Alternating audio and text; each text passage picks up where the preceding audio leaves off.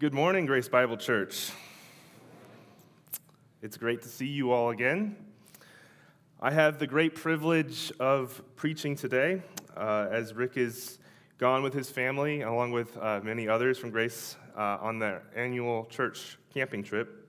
And I trust that they are doing well as Russell Dixon brings the word to them this morning. Please turn with me to 1 Corinthians chapter 1.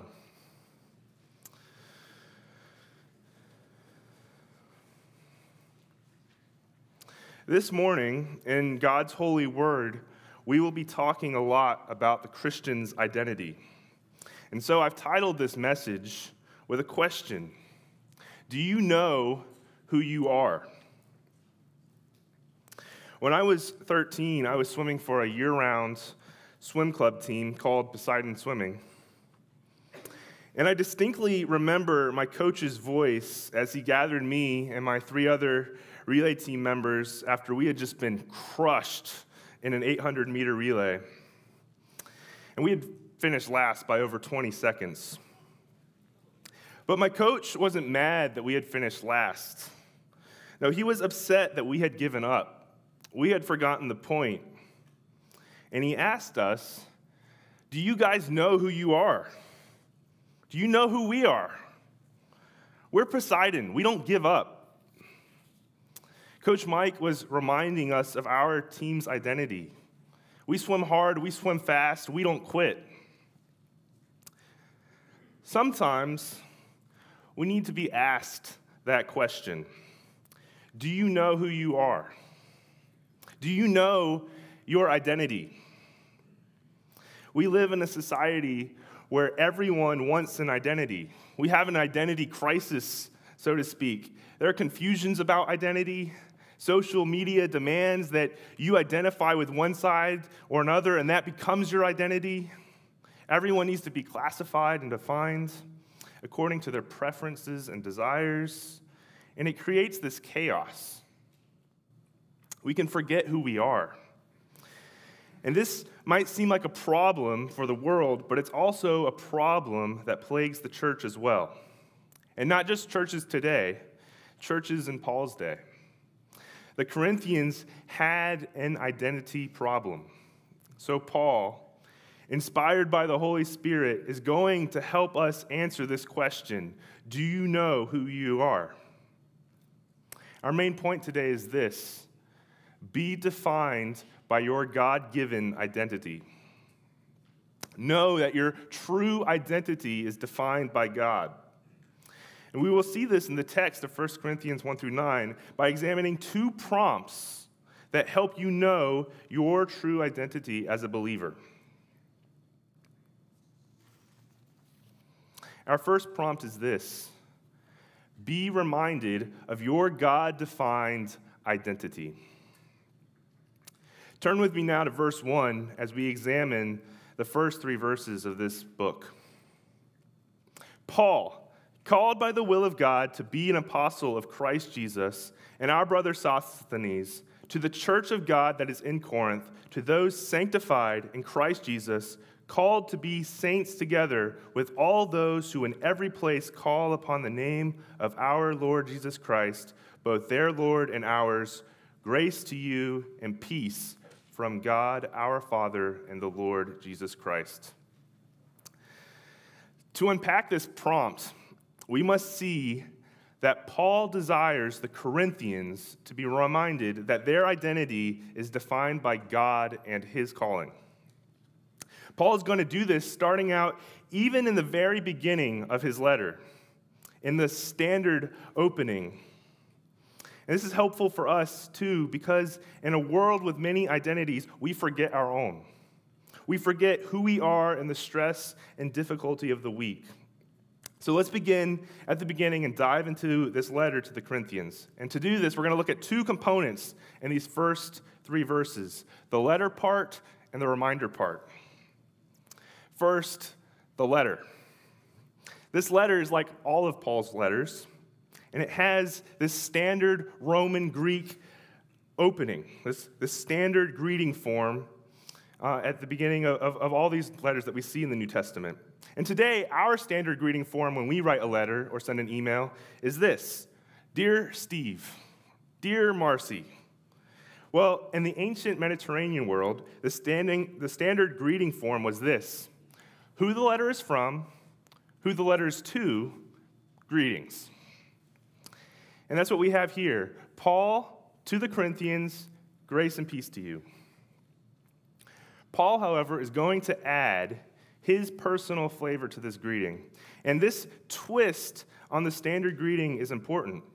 Paul is telling us in this greeting information that he wants us to know. He's already teaching. And it's not accidental. It's masterful in many ways. And these 3 verses, even down to verse 9, will serve as a subject line for the whole letter. Paul intentionally writes here in these 9 verses about whole subjects that are going to come up later. Look now at verse 1. Paul, called by the will of God to be an apostle of Christ Jesus. Right off the bat, Paul is telling us about himself. He's telling the Corinthians who he is, and he's identifying his authority. And he does that by saying what? By saying that he was called by the will of God to be an apostle of Christ Jesus. Paul's authority to write a letter to the Corinthians comes from his apostleship. And he's an apostle because of God's unavoidable calling on his life. Paul saw the light, literally. Paul was specially commissioned by God to be an apostle and to bring the gospel to the Gentiles. That compulsion would make Paul later say in 1 Corinthians 9:16, "Woe to me if I do not preach the gospel." God's call on our lives is like this too. If you're a believer, you have a divine calling. And we'll get to this more in a bit. But what does it mean to be an apostle? It means that Paul's authority comes not from a lofty position, but through the witness of the resurrected Christ and a life that's been transformed by the cross. He's not saying, I'm an apostle, clap for me. He's saying, I'm an apostle, listen to me. And really, the Corinthians should listen to Paul. After all, Paul founded the church in Corinth. Apart from his time in Ephesus, Paul spent more time in Corinth than any other place, nearly 18 months of teaching and establishing the church there. They should be intimately familiar with him and his calling, yet it's clear later in 1 Corinthians that they were challenging his authority and seeking out knowledge and titles and identities that were counter to the truth that Paul had established them in. So Paul writes very clearly and lays out his authority so that they can see that it's not Paul the man speaking, it's Paul speaking under the calling of God's will. Remember that there's this standard structure to the Greek letter. Name of the author, Paul. Identification of the reader, the Corinthians, then the greeting. Well, here, in the identification of the reader, Paul does something that he doesn't do in any of his other letters. He goes on an extended description of who they are. Nowhere else does Paul do this. So we have to ask why. What's the specific purpose that he's doing here? He's saying, look, guys, I'm Paul the apostle. Let me tell you who you are. Let me remind you of who you are. I have a lot of things I need to talk about with you in this letter, but it starts here first. I really need you to see who you are first because you guys have been messing that up. You've forgotten your actual identity. So let me remind you of who you are as a church and as a believer. What does this look like for us today? Can the same thing happen to us? Can we forget who we are? Christian, do you know who you are? What does it mean to be a Christian? What does your life look like? What is your identity? Are you a Christian? Often, the daily grind is truly that. It grinds away at our identity. Sin creeps in. We entertain temptations. We start to desire what the world desires. We become apathetic. And maybe you weren't even that grounded in your faith to begin with, and so it's just super easy to just float away. We need to be anchored in our true identity. You need to be anchored in your true identity.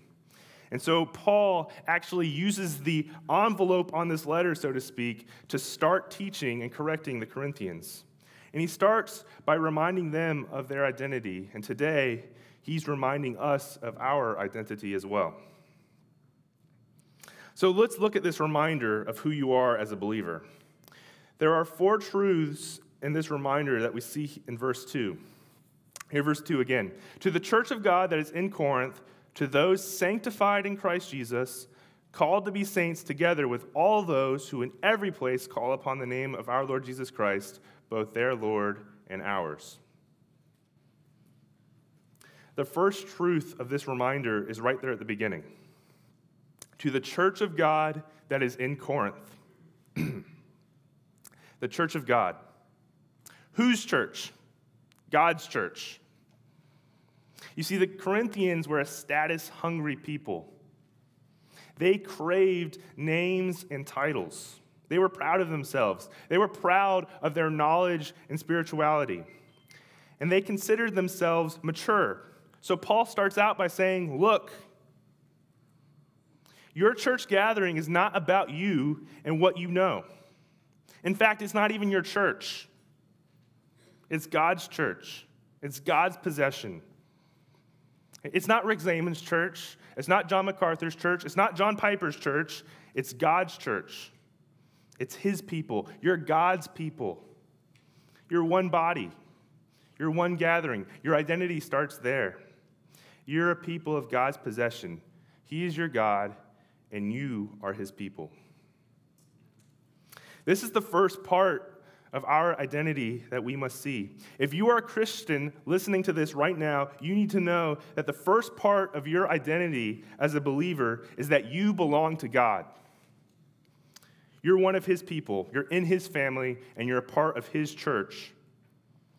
If you're a solo, Lone Ranger Christian, or if you're not tied and committed to a local gathering of God's people, then you're going to struggle to see this first part of your Christian identity.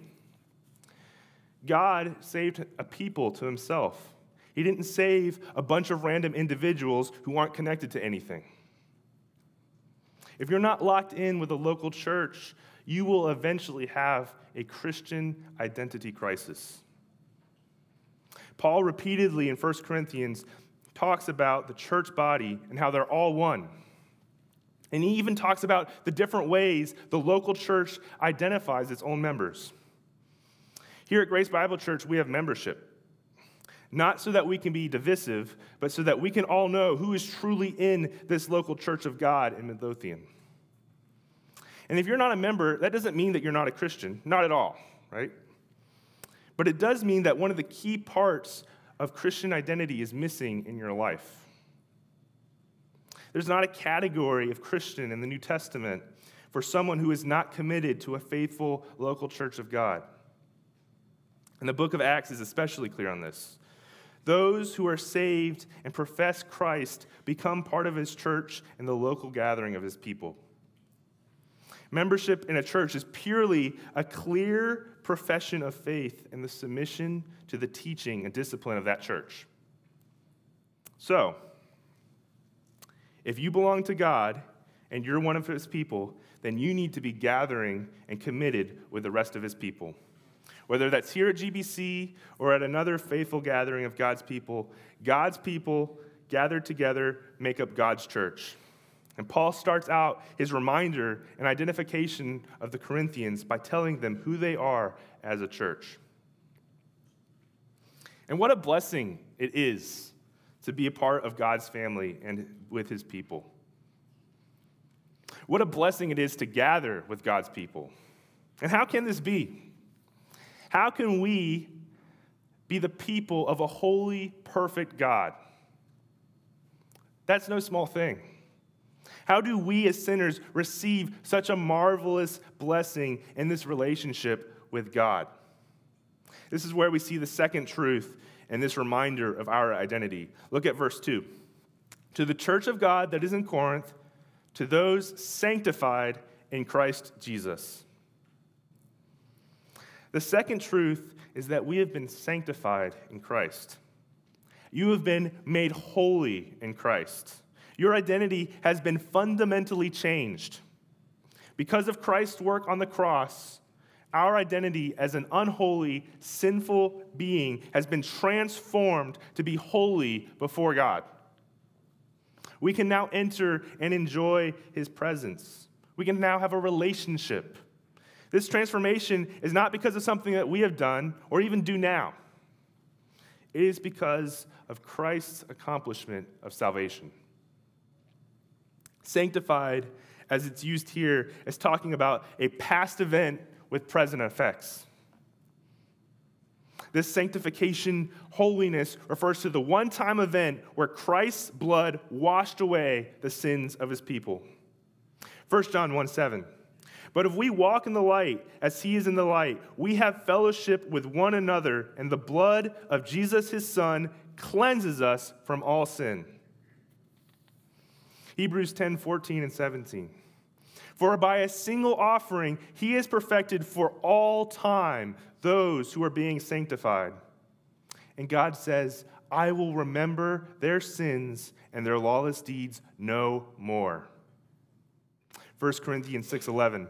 But you were washed, you were sanctified, you were justified in the name of the Lord Jesus Christ and by the Spirit of our God.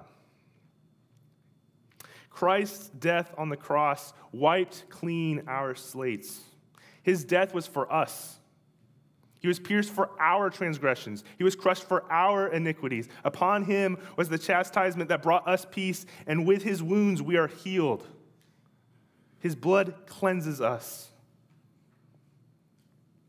The one-time offering of the Lamb of God has perfected his people for all time. Christ's death cleans us. Christ's resurrection declares us righteous before God.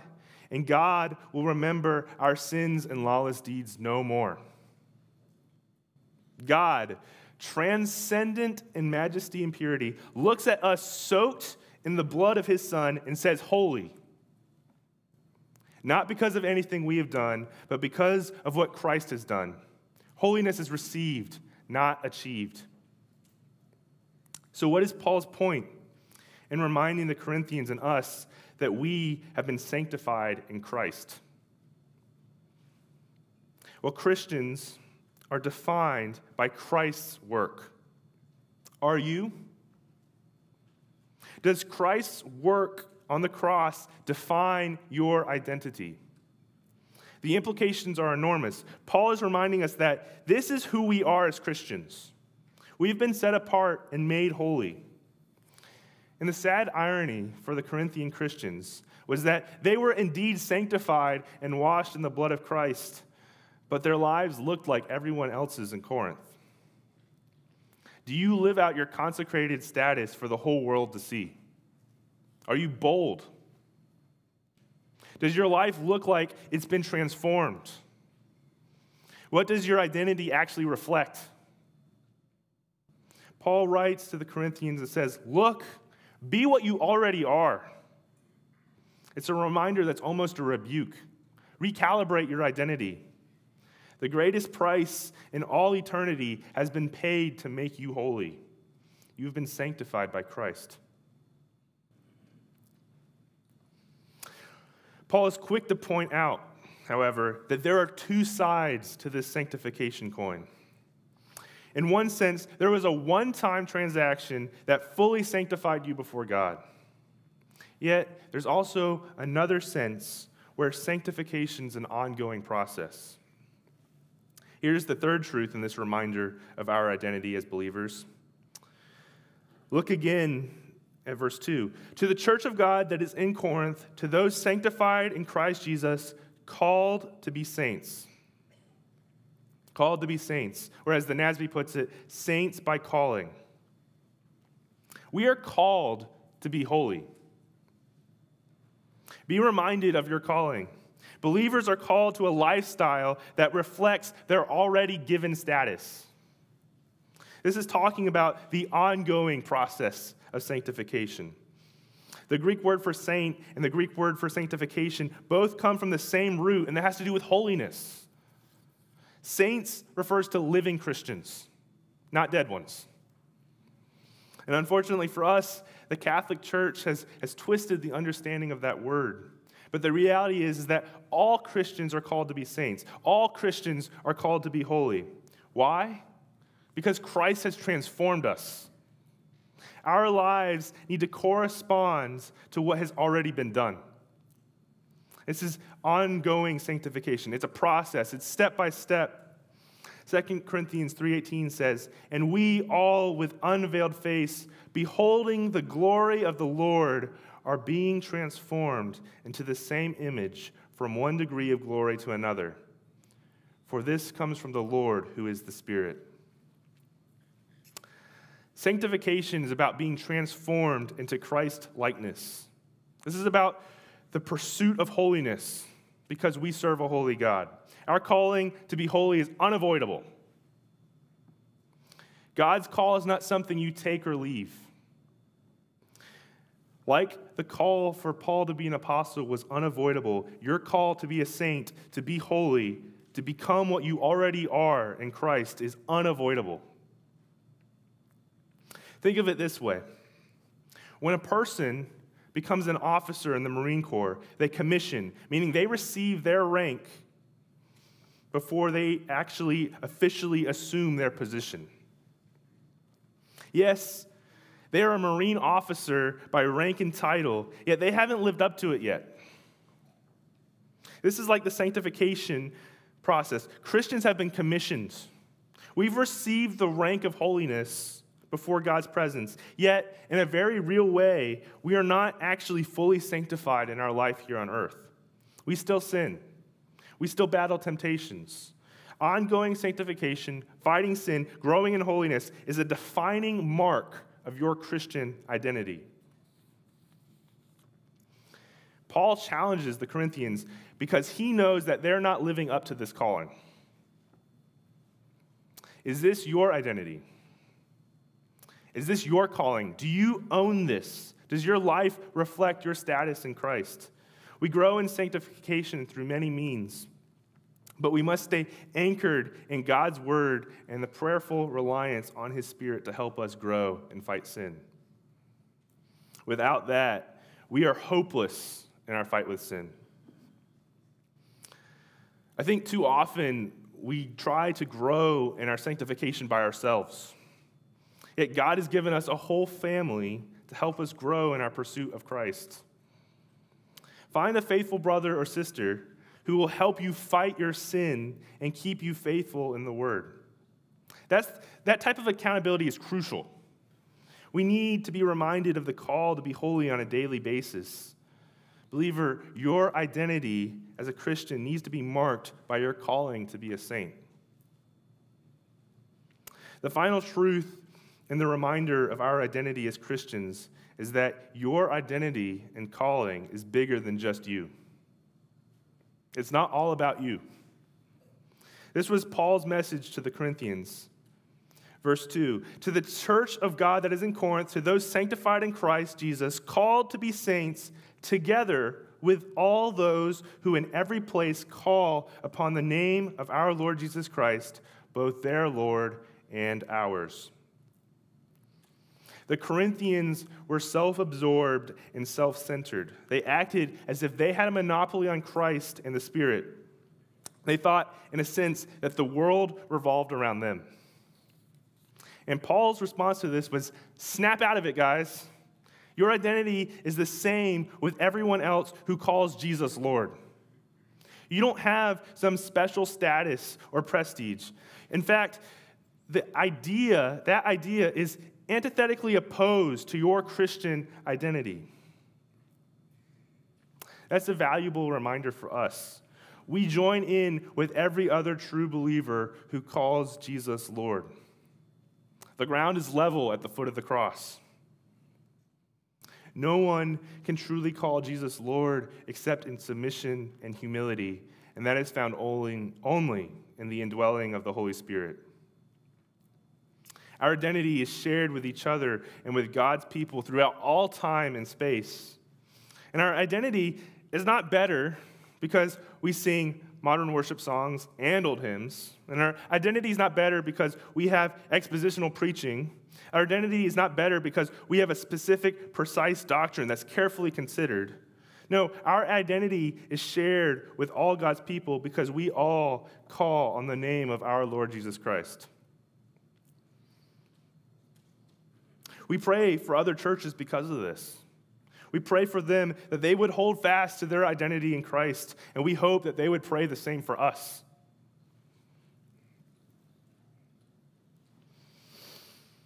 Hopefully, this is a reminder for you to be thankful for your gospel-believing brothers and sisters who go to different churches. But maybe this needs to be a reminder to not judge harshly those who God sees as his people because they call upon the name of the Lord.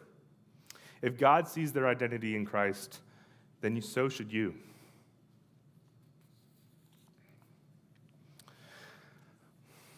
So to summarize what Paul is saying here in this greeting, Paul is saying, look, Corinthians, look, Grace Bible Church, you need to be reminded of who you really are. You need to see your identity. You are God's church, not your own. You're made holy not because of anything you've done, but because of Christ's work. Your calling is to be holy and live a life that reflects your status in Christ.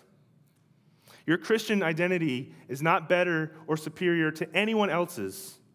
The Jesus that you call Lord is the same Jesus that all believers call Lord. This is what your true identity is as a Christian. GBC, this is your identity as a Christian. Know who you are. Paul moves on and concludes his opening with the standard Christian greeting in verse 3. Grace and peace from God our Father and the Lord Jesus Christ.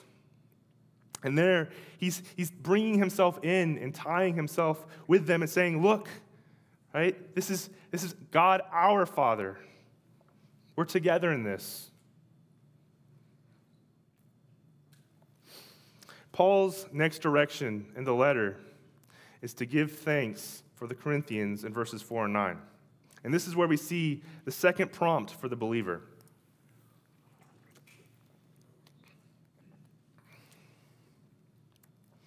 Paul is doing the same thing here as he was doing on the envelope. Part of the letter that he's trying to communicate to the Corinthians, it's still about their identity. It's another teaching moment. In one sense, he's reminded them of their identity, and now he's trying to show them that that identity is all they need. It's complete. They don't need to add anything to it. They shouldn't add anything to it. So this is our second prompt this morning from verses 4 through 9. Be complete in your God-given identity. Paul is going to show the Corinthians that their God-given identity is the only thing that should define who they are. And that goes for us too. We should not be looking towards anything else to be defining our or adding to our identity as believers. And the way this will unfold in verses 4 through 9 is, first we're going to look at Paul's thankfulness, and then we're going to see 5 marks of the complete Christian identity. See now at the beginning of verse 4 where we see Paul's thankfulness. I give thanks to my God always for you. Paul starts out by expressing thanks. This is standard in all these letters, right? Except for the letter to the Galatians, Paul starts out by doing the standard greeting and then expressing his thankfulness for these people. And as he does this here, he shows us the extent and completeness of the Corinthians' identity. Paul's thankfulness isn't sarcasm. He's truly thankful, but he doesn't reflect and put his thankfulness on the Corinthians. He's thankful to God. And there are 3 functions for this thanksgiving here at the beginning of the letter. It reminds the Corinthians what Paul has already taught them before. It communicates Paul's care and concern for a church that has serious problems. And we'll get to that in a second. And it also introduces the main themes of this letter. But let's look at why Paul is thankful. And it's actually almost shocking that Paul would be thankful for this church. The Corinthians were a church that had a lot of huge issues going on. And it's helpful to know a little bit of the background on Corinth to really see these issues. Corinth was one of the most important port cities in the Mediterranean. It was prosperous. Many different people from all over the Roman world were there. Corinthians were said to have a fiercely independent spirit. They craved status and titles and knowledge. Corinth was also infamously known for its vice and enticements. The Corinth of Paul's day was the Las Vegas of the ancient world, so to speak. In the Corinthian church, though its people matched the diversity of the city, there were Jews and Greeks, slaves and free, rich and poor, the problem was that their lives were also matching the identity of the city. There were many divisions and factions in the body. The church was plagued by sins and carnality that even outsiders in the city condemned. Paul's letter served to address many of these divisions and immoralities that were taking place, and yet Paul starts out in his letter by thanking God for the Corinthians. Why? Paul is thankful for their true identity.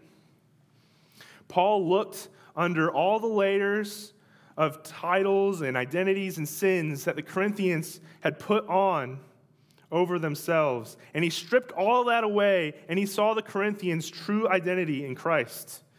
And Paul was thankful because of what God had done. And he was trying to show this to the Corinthians as well. In verses 4 through 9, Paul is saying, hey, I'm thankful for what God has done for you. I'm not cool with these other identities you guys have, but I am super thankful for the underlying, most important identity that you have. I'm thankful for your identity in Christ. And that's all you need. You don't need any other identity. Your identity in Christ is complete.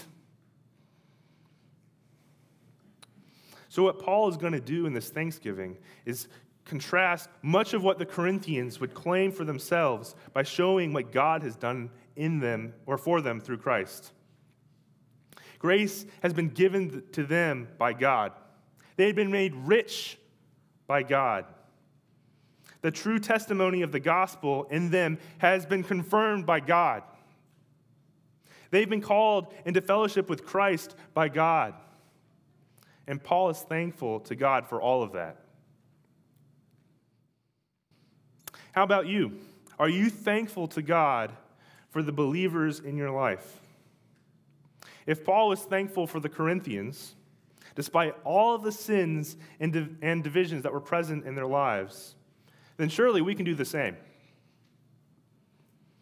When you see a brother or sister in Christ and you can't believe that they posted that thing, or that they voted that way, or that they follow that person, or that they reacted that way, or even if those things might be unwise, are you thankful for them?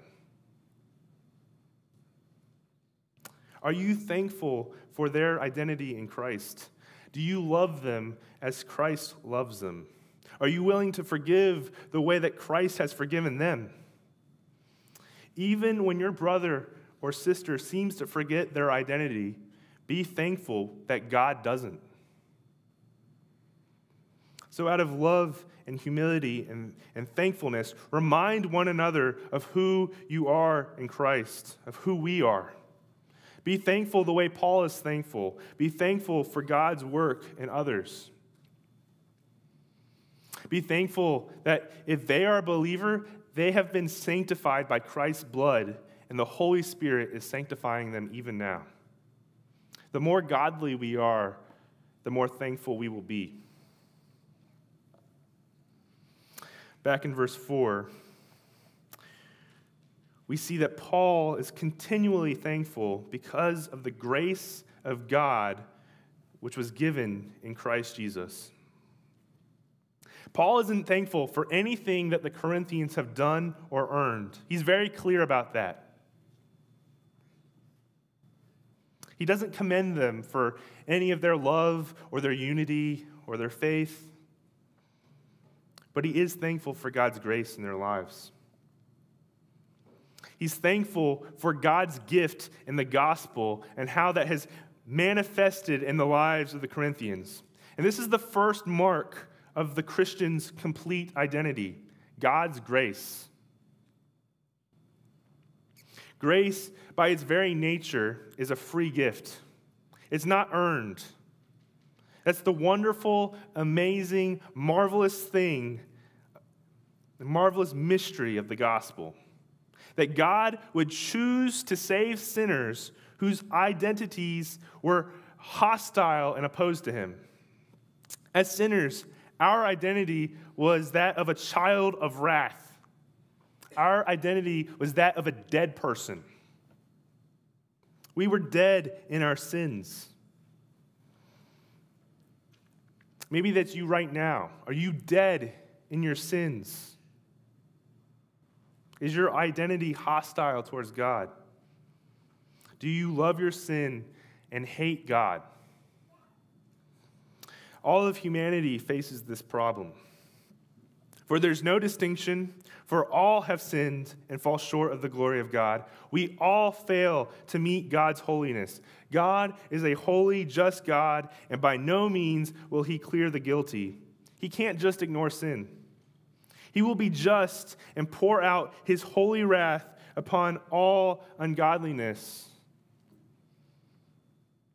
But God, being rich in mercy, being a God full of grace and love, has made a way for sinners to be made right with him, to have a relationship with him that's of love and not of wrath. And God has done this in Christ Jesus.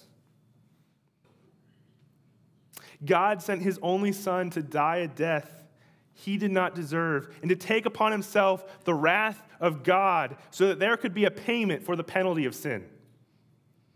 And why? Why would God do this? God, for our sake, made him sin to be who knew no sin so that we could receive the righteousness of God. You don't deserve that. You can't earn that. You are a sinner, and the wages of sin is death, but the free gift of God is eternal life in Christ Jesus our Lord. Salvation comes through the grace of God. Christian, you have been declared righteous by God's grace as a gift through the redemption that is in Christ Jesus, who God put forward as a sacrifice by his blood to be received by faith. How do you receive this marvelous gift? If you could earn it, it wouldn't be a gift. It's impossible to earn. You can't work your way to heaven. Your sin is an eternal barrier between you and God. The only way to receive this gift is through faith. Repent of your sin and believe in your heart, and you will be saved. Call upon the name of the Lord for salvation. If you've not done that yet, your identity is of the world. Your identity is bound for eternal punishment. Repent. Believe the gospel. This is good news. Find your new identity in Christ. This gift is freely offered. Now is the acceptable time. Today is the day for salvation. If you are not right with God, get right with him now.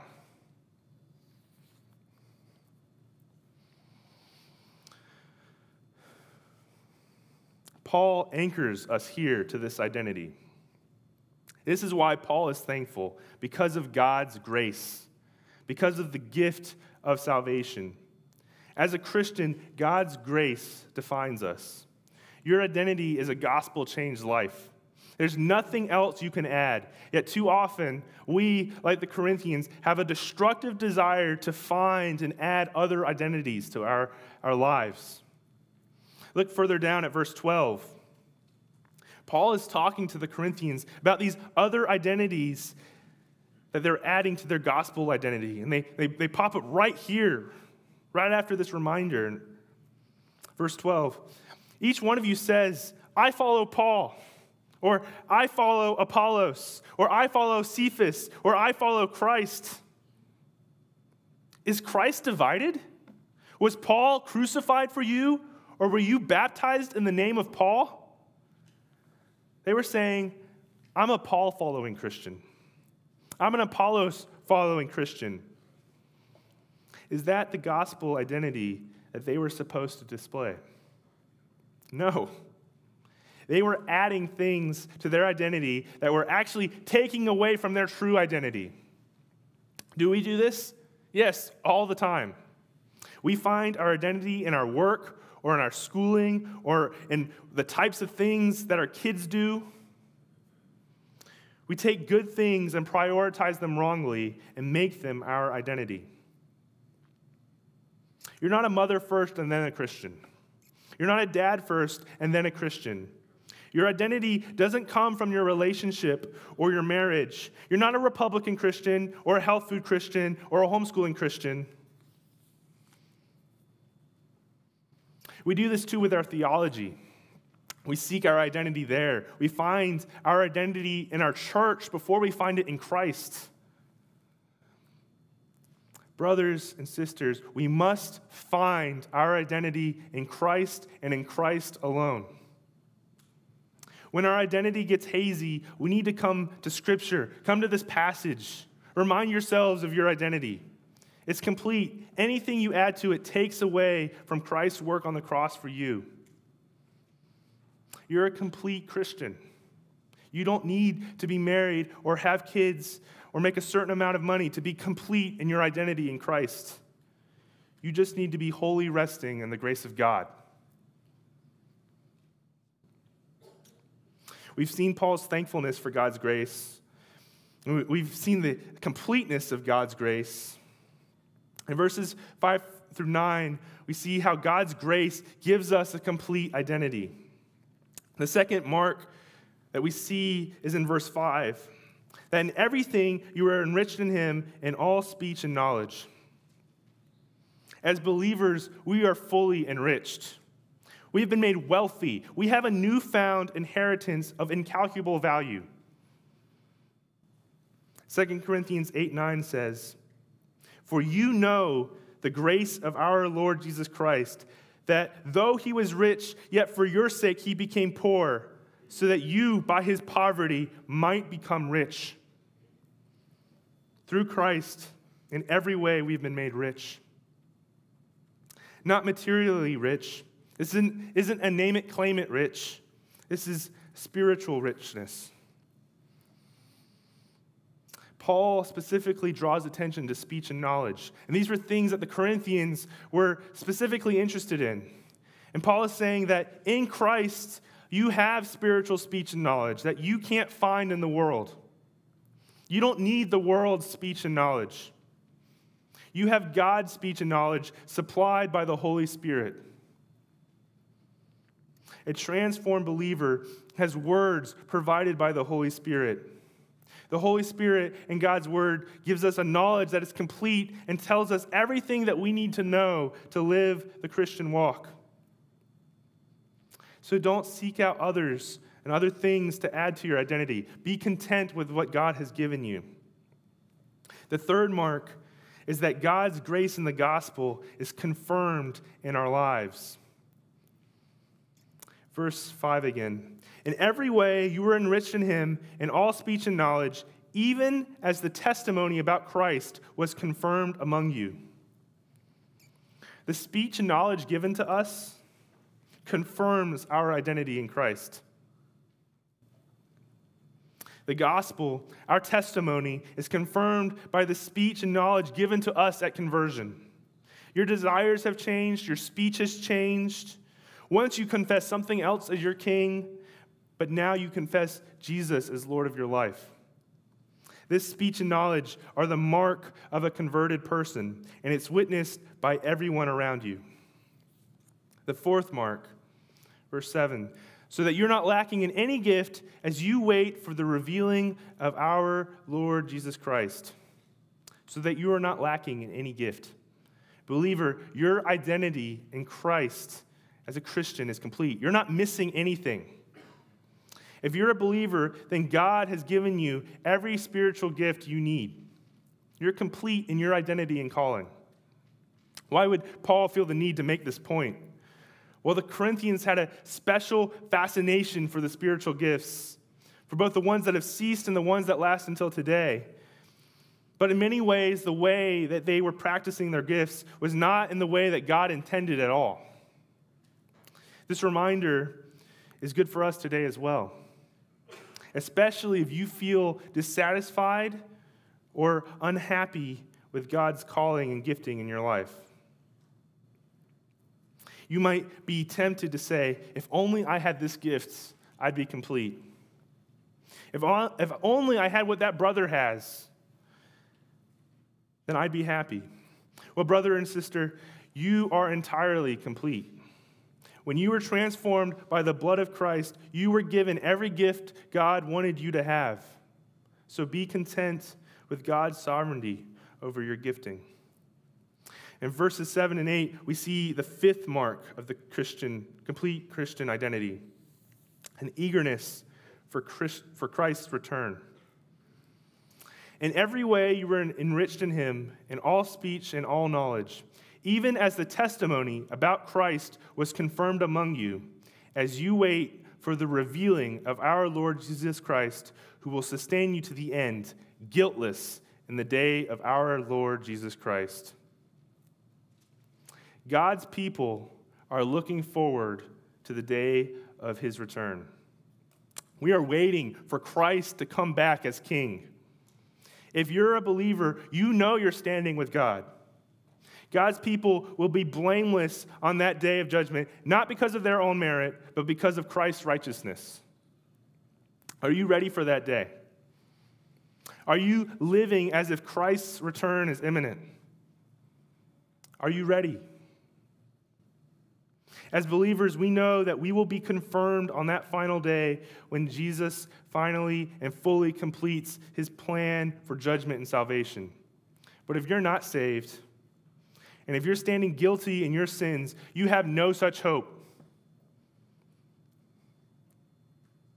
Believer, are you living in eagerness for an eternity with Christ?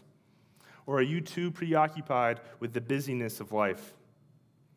Paul tells us here that a necessary part of our Christian identity is an eagerness for Christ's return. So a Christian is someone who's been given God's grace, who has been enriched with spiritual treasures, who eagerly awaits the Lord Jesus Christ to be revealed, who will stand shameless on that day. How does Paul end this wonderful passage? He goes to God's faithfulness. How do we know we will be confirmed on that day? Because of God. God is faithful. God guarantees his promise. Our surety comes not from our own identity, but from the God who defines us. God is faithful. God's faithfulness has brought us into his family. We have a joyful fellowship with the Son as fellow heirs to the kingdom. We will live with God for all eternity. Christian, if you're listening this morning, know your identity. Paul had to remind the Corinthians of theirs. And Paul did so because he loved them and wanted them to solely rest in God's grace and faithfulness. They were forgetting their true identity. Christian, don't forget your true identity. Be reminded of how you are defined in God. See God's faithfulness to hold you fast and keep you until the end. Praise God that our salvation and our identity is not secured by us. It is God who saves, and it is God who gives us our new name, child of God. It is God who has called us into fellowship with his Son, and one day, one glorious, unimaginable day, we will truly understand what it means to be defined by our relationship with God. Revelation 21:3. And I heard a loud voice from the throne saying, "Behold, the dwelling place of God is with man. He will dwell with them, and they will be his people. And God himself will be with them as their God. He will wipe away every tear from their eyes, and death shall be no more. Neither shall there be mourning, nor crying, nor pain anymore, for the former things have passed away." One day, we will never struggle to know our identity ever again. Our true identity as Christians is eternal and complete in God, and we will forever be his people. Let's pray.